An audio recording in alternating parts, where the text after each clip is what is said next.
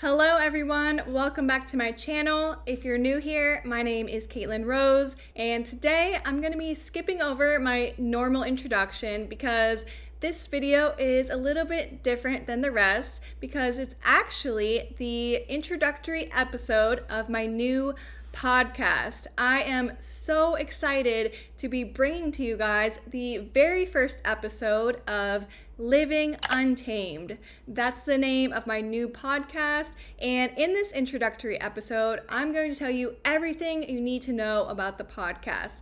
I'm going to share the purpose and the vision behind the podcast. I'll be talking about the various topics I'll be discussing on my podcast episodes and so much more. So for the rest of this video, I'm going to be switching over to that podcast episode. So you won't be seeing my face like this. I mean, there will be a few slides on the screen, but mostly if you want to, you could just put the video on in the background and listen as if it was a podcast.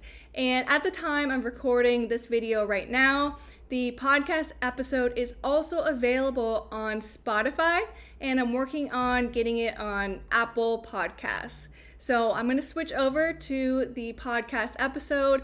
Please let me know in the comments what you think of it, or as always, you can send me a DM on Instagram.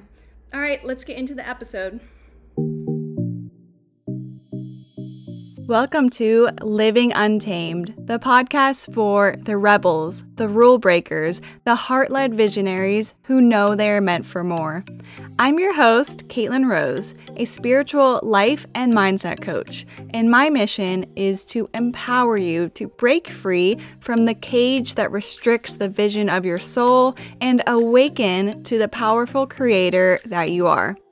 In this podcast, you'll learn the mindset, the energetics, and the aligned strategy to not only expand your impact and your income, but also create the authentic, fulfilling life that you so deeply desire. Thank you so much for joining me. Now let's get started. Hello. I am so excited to be recording the very first episode of Living Untamed. And in this introductory episode, I want to share with you the purpose and the vision for Living Untamed, which is actually so much more than just a podcast. This podcast really is the starting point of my new brand, a movement I'm starting to empower soul-led entrepreneurs to break free from the rules, expectations, and standards that hold them back from experiencing their soul's desires. And that's really what I believe it means to live untamed. Living untamed is about breaking free from anything that keeps you trapped in a cage, anything that limits you from being, doing, and having what you desire in your life. Now, that may be limiting beliefs, disempowering stories, family or societal norms and expectations, anything that holds you back from being your authentic self, from tapping into your limitless potential, and from experiencing what you want to experience in this lifetime. Because for many people, myself included, we've been told what to do, how to act, and who to be from a very young age. We learned rules, we learned standards, we learned what was expected of us from our parents, families, teachers, and society. Now, of course, what I really want you to know is that living untamed is not about disregarding all rules and just living recklessly. It's important to follow the laws that keep us safe, and it's important for us to be kind and compassionate humans. Now, what I'm talking about is when through our experiences in childhood or even in adulthood, when we were led to believe that what we desire to do, be, or have either wasn't possible for us, or that we weren't deserving of it, or we weren't good enough to experience what we desired. And on top of that, most people aren't taught that they are the creators of their reality. Quite the opposite, actually. Most people are told that they have to basically play the cards that they are dealt, meaning if my family was poor, that's just the way it is. If I develop a health condition, that's just the way it is. Or even though I have a passion for something, I can't pursue it because I have to go to school and get a degree. That's just the way it is. So most people are taught that they have no control over their reality. And with the Living Untamed podcast and movement, my ultimate goal is to teach you another way, to teach you how to take your power back and consciously create your reality. So to kick this podcast off, I think I'll tell you a story, a part of my story that had a huge impact on my life because it held me back from pursuing my passions. Now, this was back in high school, I think sophomore year. I was about 15 years old, and I absolutely loved watching the home remodeling shows on HGTV. That's what I did in nearly all of my free time. I just loved how they would take like such an ugly space and transform it with paint and furniture and artwork. I mean, I just loved it. I still do, actually.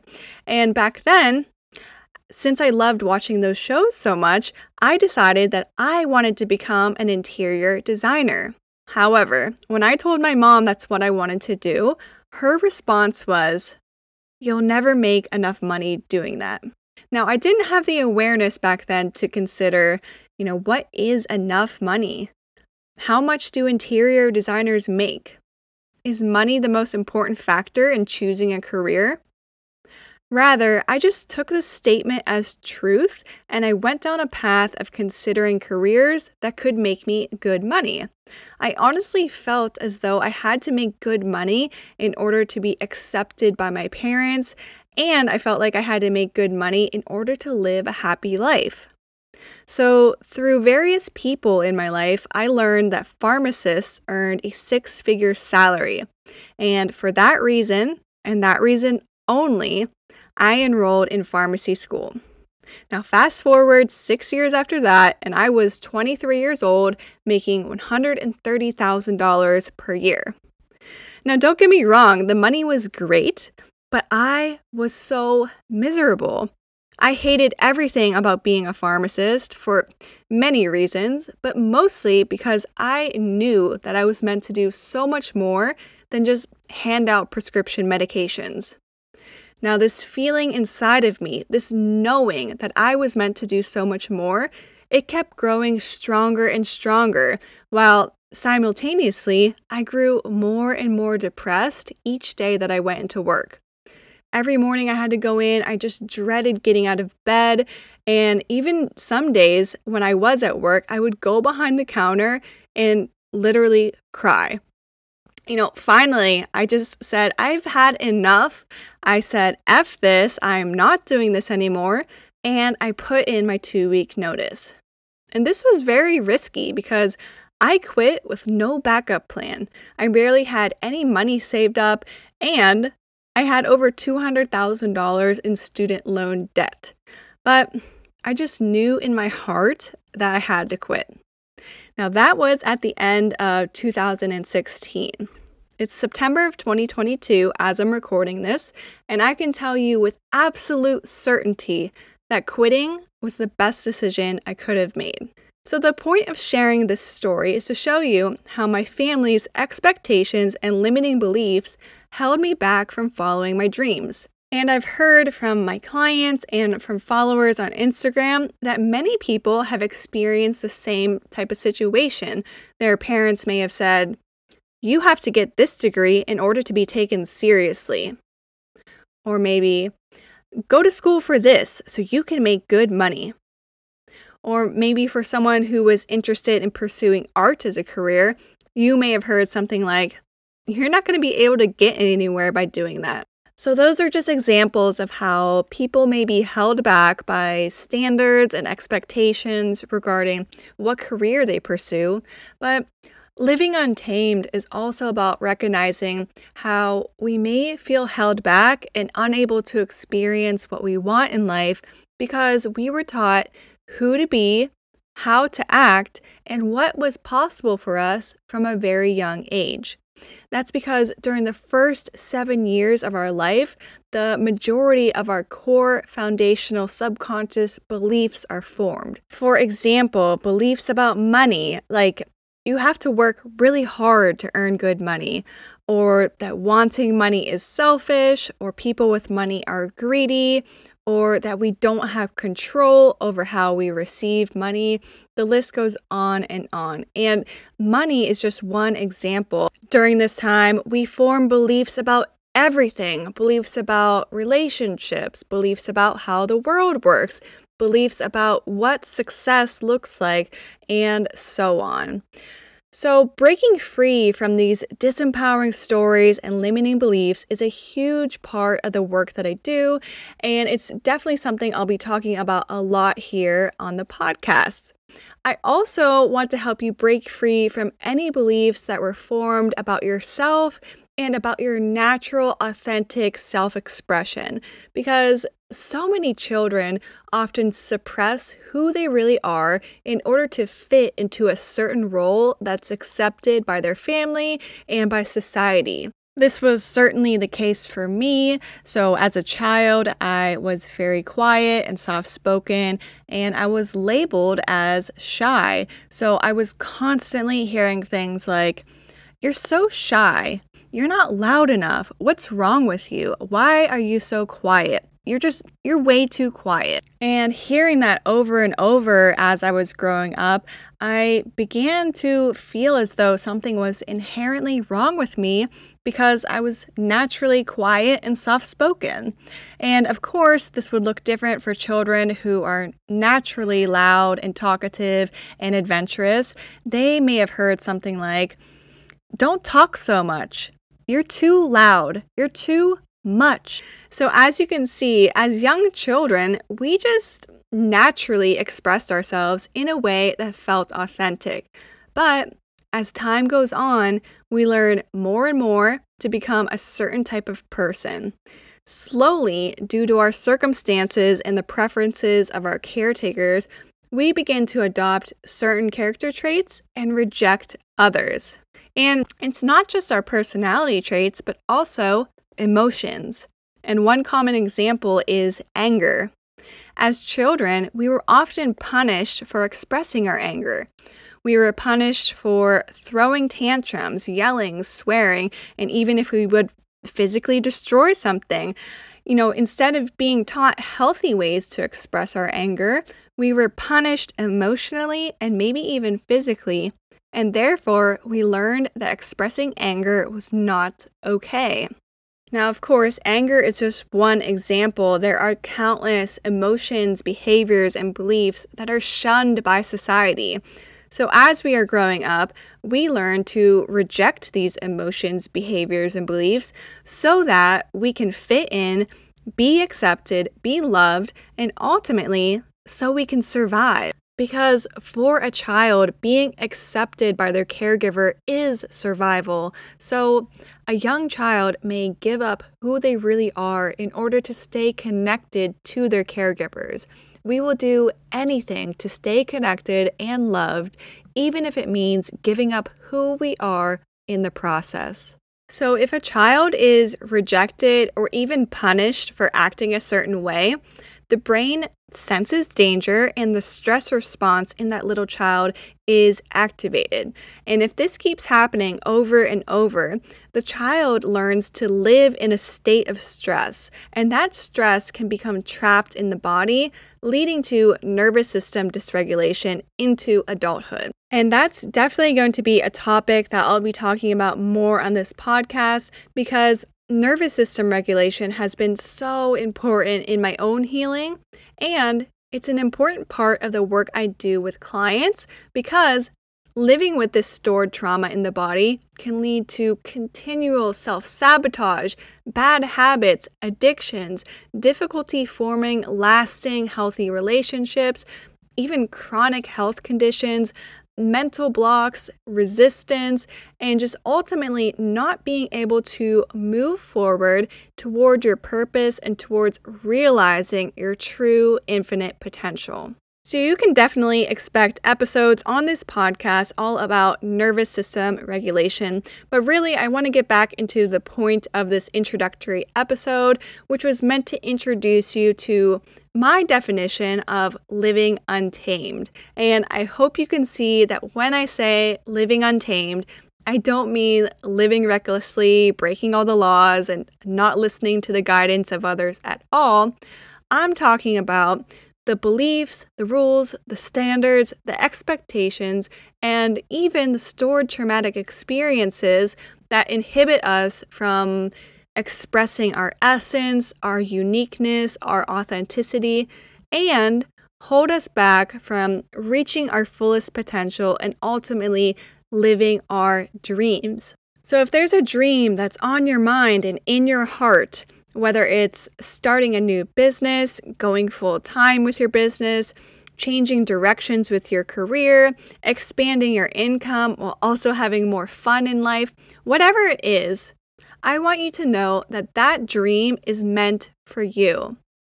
And if that dream feels out of reach right now, it's likely because of the stories, beliefs, and perhaps even stored trauma that's unconsciously holding you back from stepping forward towards your dreams. In this podcast, I'm going to share my experience, knowledge, and wisdom from doing this inner work over the past 5 years to help you tell a new story, to create new beliefs, to regulate your nervous system, and to redefine your self-concept so that you can show up as the most authentic, unapologetic version of yourself in life and in business. And as you could probably tell, I am just so passionate about sharing the Living Untamed message and guiding others to do this inner work because I see so many entrepreneurs who have decided to follow their passions and start their business, but they are met with a lot of challenges and struggle. They may have inconsistent income, they're not seeing growth in their following, they aren't signing as many clients or getting as many customers as they'd like, they're dealing with imposter syndrome, they're feeling stuck and overwhelmed and frustrated. And I just want to say that I've been there before, and I know how frustrating it feels to have a deep desire for your business to succeed, yet it seems like no matter what you do, nothing in your reality is changing. In my case, and I feel like this is true for many other people as well, I kept showing up and putting in the effort, and I just wasn't seeing the results I wanted. And therefore, I assumed that I needed to try even harder, to hustle harder, to wake up earlier and stay up later, to do. I focused on all of the external strategies. I thought to myself, maybe it's my Instagram bio. That's it. I'll change that and I'll get more followers and then more clients. Oh, well, actually, maybe it's my website or my sales page or my lead magnet. Or, I think I just need to post even more every day, no matter what. And I went down this rabbit hole of chasing external strategies, looking for that one thing to fix so that I could see the results I was looking for. As you could probably guess, this led to burnout. And I'm not talking about just saying, oh yeah, I'm feeling pretty burnt out. I'm talking about complete physical, mental, and emotional exhaustion. And here's how I knew I was truly burnt out. This is back when I was a health coach. I had finally started to see change in my reality through this hustling and working harder. I had hit my first 5K month. I had several one-on-one clients. I had a really great launch of my online course. And the cherry on top of it all is that I had a TikTok video go viral and I gained 130,000 followers in literally 1 week. I know it's crazy, it's wild, I still can't believe that even happened. And here's the thing, this is how I knew I was burnt out because while I was initially excited about going viral and gaining all of those followers, I realized that I did not have it in me to keep making videos for TikTok. I did not have it in me to keep working as a health coach. And I just quit. I just could not go on. And there were many reasons that contributed to why I quit at this point. One reason being that I just wasn't loving being a health coach anymore. It just didn't feel in alignment with who I was becoming. And also because I did not want to continue to get results if it meant burning myself out to that point of complete exhaustion. So at that point, I took a break from my coaching business and I went through a period of doing really deep inner work and self-discovery. I spent almost all of my free time studying mindset, spirituality, conscious manifestation. I actually went super deep into learning about manifestation, like not just what most people teach on the internet of thinking positive thoughts or saying affirmations. Like I went really deep into understanding limiting beliefs, shadow work, recognizing unconscious patterns and self-sabotage, and also learning about the impacts of stored trauma and how to regulate our nervous system. And this work was hard, yet it was so rewarding because I've come out on the other side feeling renewed and feeling so deeply connected to my passion and my purpose and ready to share that with the world through this podcast and through my work that I do with my one-on-one clients. And the biggest lesson I learned from going through my period of burnout and having to put my coaching business on pause is this. True success is not experienced through hustling. It's experienced through alignment. Now, let me say that again because it really is one of the main messages of my brand. True success is not experienced through hustling. It's experienced through alignment. And let me share my definition of true success. So, most of society defines success by how much money you make, how nice your house is, how many possessions you own, how far up you climb in your career, or how big your business is. And I'm definitely not here to say that money is bad or that wanting to succeed in your career or business is bad.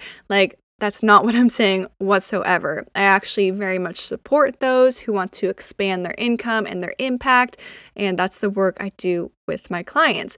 But I feel that true success is also about living in alignment with your purpose, sharing what you stand for, having plenty of time to take really good care of your health, to take really good care of your family, and to nurture those important relationships in your life.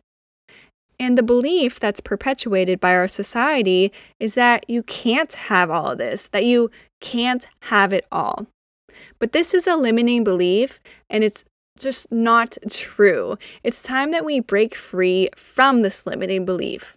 Remember that living untamed is about breaking free from all of these limitations and restrictions, and this limiting belief that you can't have it all is one that I really want to help others break free from, and I want to be an example for my listeners, followers, and clients that it is possible to have it all. And 2022 has been the year that I've really begun to embody the belief that I can have it all.